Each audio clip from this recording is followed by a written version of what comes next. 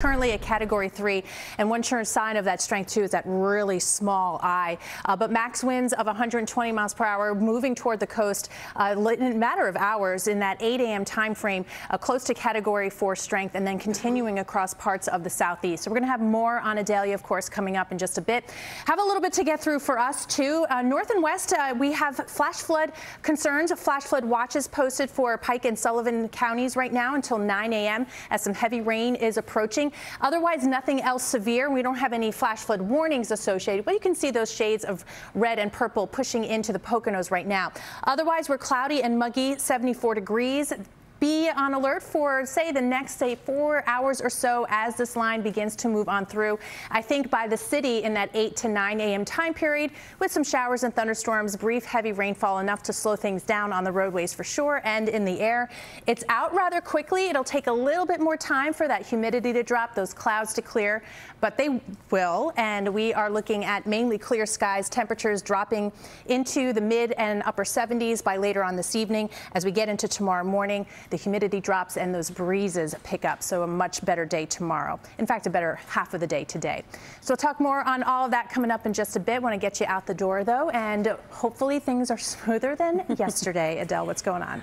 Better than yesterday, but we are definitely still dealing with the aftermath. Or like 10 to maybe almost 15 feet of storm surge, that wall of water that gets pushed by the storm.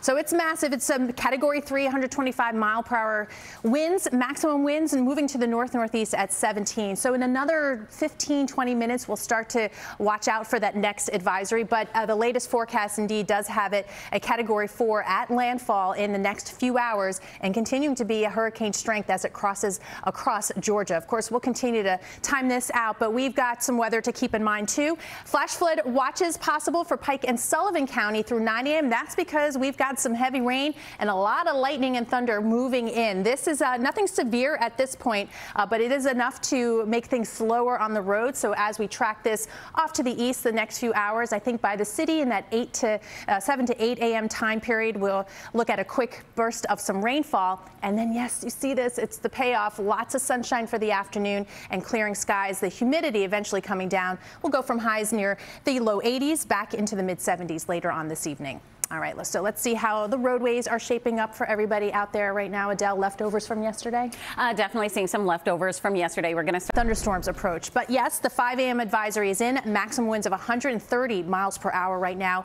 It is moving very quickly to the northeast at 18 miles per hour. So that puts landfall in the next couple of hours. Here's another update. Looking at the forecast here, even through later on today, still forecast to be at a Category 2 level hurricane, which is pretty amazing. Usually when it moves over land, it kind of shuts down. It's cut off from its fuel source. It's jagged land breaking it up. That's impressive. Still a tropical storm as we get into tomorrow morning off the South Carolina coast. So we'll have more on that in a minute. I want to talk about our weather, that flood watch in effect, that heaviest rainfall coming into Pike and Sullivan County right now. That's the line that we're going to be tracking the next few hours. I think parts of it fizzle out, including in and around the city, but that time period to keep that umbrella handy in the city will be in that 8 to 10 a.m. period.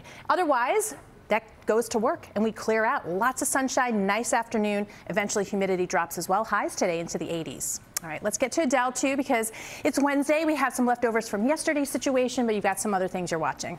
Yeah, we've got a mix of things going on right now. We're going to get to the